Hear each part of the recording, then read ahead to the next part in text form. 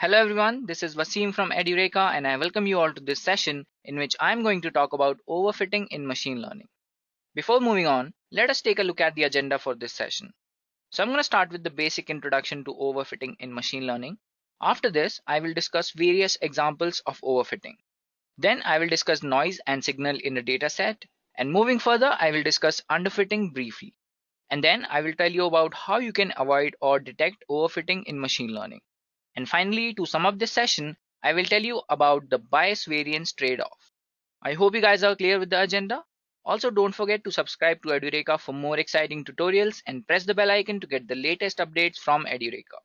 And also do check out the Edureka's machine learning certification training. The link is given in the description box below. Now, without any further ado, let us understand overfitting in machine learning.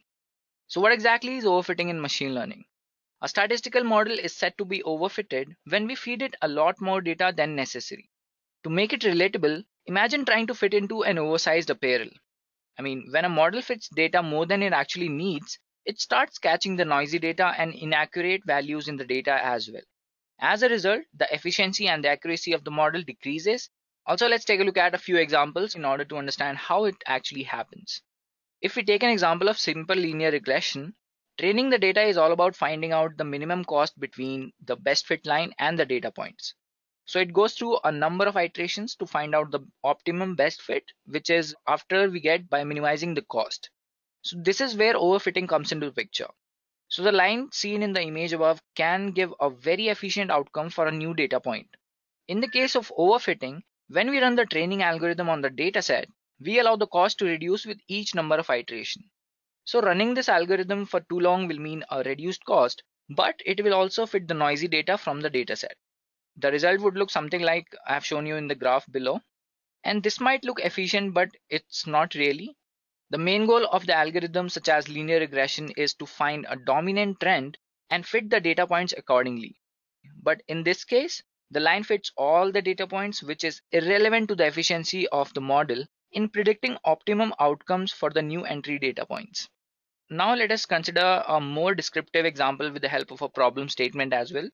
So let's say we have a problem statement which says we have to consider, like, we want to predict if a soccer player will land a slot in the tier 1 football club based on his or her current performance in the tier 2 league. So now imagine we train and fit the model with 10,000 such players with the outcomes as well. And when we try to predict the outcome on an original data set, let us say we got a 99% accuracy, but the accuracy on a different data set comes around 50%. This means the model does not generalize well from our training data and unseen data. So this is what overfitting looks like. It is a very common problem in machine learning and even data science. So now let us understand the signal and noise as well. I have told you that the model will pick up the noise from the dataset. In predictive modeling, signal refers to the true underlying pattern that helps the model to learn the data. On the other hand, noise is irrelevant and random data in the dataset. So to understand the concept of noise and signal, let us take a few real life examples. So let us suppose we want to model age versus literacy among adults. And if we sample a large part of the population, we will find a clear relationship between the two. This is the signal, whereas noise interfaces with the data. So the relationship between age and literacy, if we do it in a small population like a city or maybe a district, and the relationship will become slightly muddier. So it would be affected by outliers and randomness as well. For example, like one adult went to school early, or some adult cannot actually afford education or could not afford education. So these are the outliers and the randomness in the dataset that will be picked up as noisy data. Now, talking about noise and signals in terms of machine learning, a good machine learning algorithm will accurately or automatically separate signals from the noise. And if the algorithm is too complex or the algorithm is inefficient, it may learn the noise too, hence overfitting the model. So let us understand underfitting in machine learning as well. So what exactly is underfitting? Now that we know that overfitting is, feeding the lot more data than necessary to the model. But in order to avoid overfitting, we could stop the training set at an earlier stage. Like, we are not gonna feed the data to the model after a certain point. But it might also lead to the model not being able to learn enough from the training data, so that it may find it difficult to capture the dominant trend. This is known as underfitting. Now the result is the same as overfitting, like it will cause inefficiency in predicting the outcomes. but it's gonna take a little less data that it needs to, actually recognize the dominant trend inside the data set. So now that we have understood what underfitting and overfitting in machine learning really is, let us try to understand how we can detect overfitting in machine learning. So the main challenge with overfitting is to estimate the accuracy of the performance of our model with the new data. We would not be able to estimate the accuracy until we actually test it. To address this problem, we can split the initial data set into separate training and test data sets. So with this technique, we can actually approximate how well our model will perform with the new data. So let us understand this with an example. So let's say we have a 90+% accuracy on the training set and a 50% accuracy on the test set.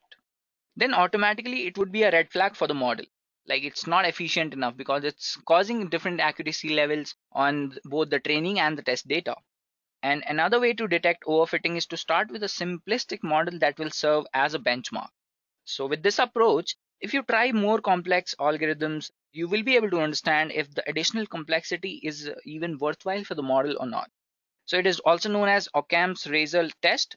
It basically chooses a simplistic model in case of comparable performances. In case of two models, like if we have two models which has absolutely comparable complexities, so it's going to choose the simplistic model from the lot.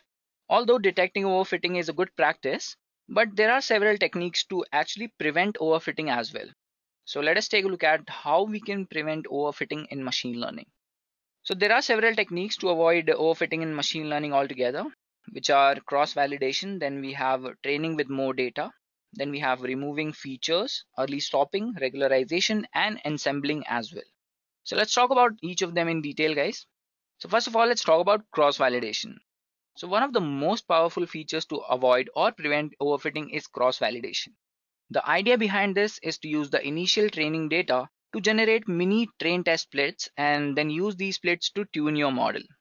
In a standard k-fold validation, the data is partitioned into k subsets, also known as folds. And after this, the algorithm is trained iteratively on k-1 folds while using the remaining folds as the test set, which is also known as the holdout fold. The cross-validation helps us to tune the hyperparameters with only the original training set, and it basically keeps the test set separately as a true unseen data, which is going to be selected for the final model, hence avoiding the overfitting altogether. So this is what is cross-validation all about in terms of overfitting or avoiding or preventing the overfitting. Now let's talk about training with more data. How does that help in preventing overfitting in machine learning? So this technique might not work every time, as we have also discussed in the example above when I told you about training with a significant amount of population, which helps the model in recognizing the dominant pattern. But it basically helps the model in identifying the signal better. But in some cases, the increased data can also mean feeding more noise to the model. Like we are feeding more data, but with that, we are actually providing more noise to the model as well. But when we are training the model with more data, we have to make sure that data is actually clean and free from any randomness or inconsistencies. Then only it's going to work for us in preventing overfitting in machine learning. Now talking about removing features. Now, although some algorithms have an automatic selection of features, for a significant number of those who does not have a built-in feature selection, we can manually remove a few irrelevant features from the input features to improve the generalization. So one way to do it is by deriving a conclusion as to how a feature fits into the model. It is quite similar to debugging the code line by line. And in case if a feature is unable to explain the relevancy in the model, we can simply identify those features and remove them. We can also use a few feature selection heuristics for a good starting point as well. So this is how removing features can actually prevent overfitting in machine learning. Now talking about early stopping. So when the model is training, you can actually measure how well the model performs based on each iteration. And we can do this until a point when the iterations improve the model's performance. But after this, the model overfits the training data as the generalization weakens after each iteration. So basically, early stopping means we are stopping the training process before the model passes that point where the model begins to overfit the training data. So this technique is mostly used in deep learning, but we can use it for machine learning as well. Talking about regularization, it basically means artificially forcing a model to be simpler by using a broader range of techniques. So it can totally depend on the type of learner that we are using.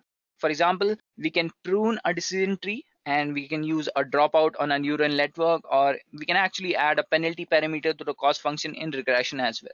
So quite often regularization is a hyperparameter as well. It basically means it can be also tuned through cross validation as well.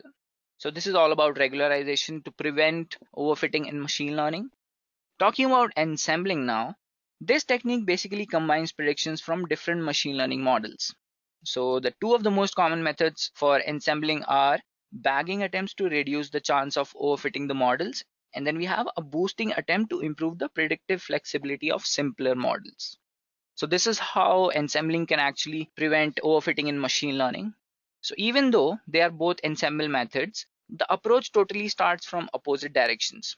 So bagging uses complex base models and tries to smooth out their predictions, while boosting uses simple base models and tries to boost its aggregate complexity. Now, briefly talking about what is actually goodness of fit.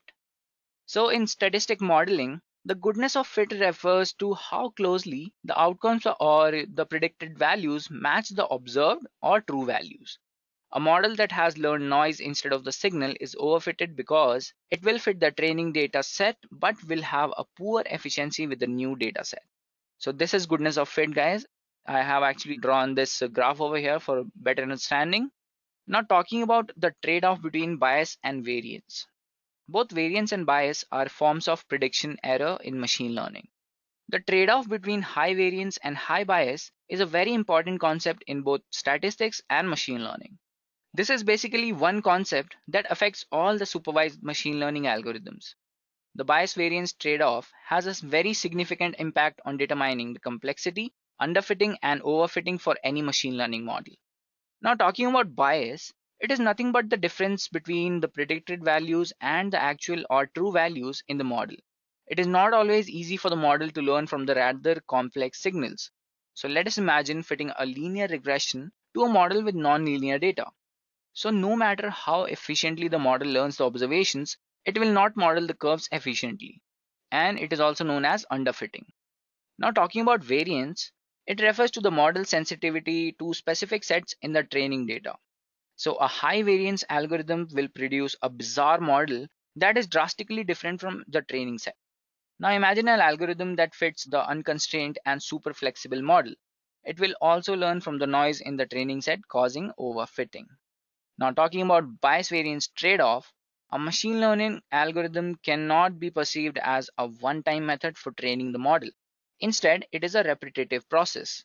So the low variance, high bias algorithms are less complex with a simple and rigid structure. They will actually train the models that are consistent but inaccurate on average. Also, these include linear or parametric algorithms such as regression, naive Bayes, etc. High variance, low bias algorithms tend to be more complex with a flexible structure, and they're going to train the models that are inconsistent but accurate on average. These are going to include nonlinear and non-parametric algorithms such as decision trees, nearest neighbor, etc. So now that we have come to the end of the session, guys, I hope you are clear with overfitting in machine learning. And don't forget to subscribe to Edureka for more exciting tutorials and press the bell icon for latest updates on Edureka. Thank you. I hope you have enjoyed listening to this video.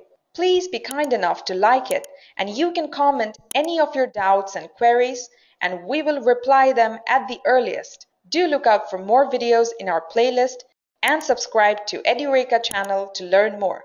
Happy learning!